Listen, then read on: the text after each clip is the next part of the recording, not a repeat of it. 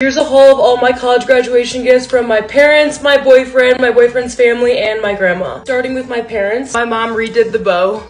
Two of my rings that I always wear are David Yurman, so they got me this pearl David Yurman necklace, which I'm literally obsessed with. I wear necklaces every day. This is the most perfect one ever. Adding it to my stack and not taking it off. Next, from my boyfriend Brayden, these are cool. For Tiffany & Co. custom champagne glasses. My name is engraved in both of them, if you can see. So on brand for college graduation, and me and him can use these in our new place, which we move into next week. Beautiful. Now on to my boyfriend's parents. He got me these coffee table books. So perfect for the new place. And it's my 3 favorite designer brands. Last, my grandma. This necklace that matches the ring she gave me for my 21st birthday. I'm gonna wear these two together. I have the best people in my life ever.